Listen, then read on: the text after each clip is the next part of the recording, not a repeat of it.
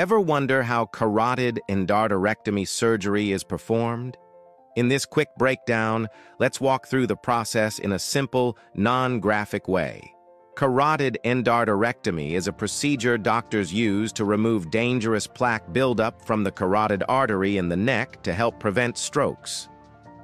It usually starts with the patient lying on their back or uses general anesthesia so the patient stays comfortable. The surgeon then makes a small incision along the side of the neck to gently reach the carotid artery. Once the artery is exposed, blood flow is safely managed, sometimes with a temporary bypass, so the brain still gets oxygen-rich blood during the procedure.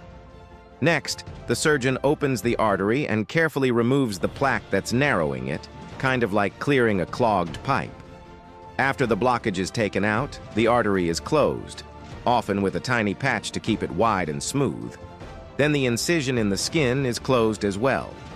The whole goal is to improve blood flow to the brain and lower the risk of future strokes.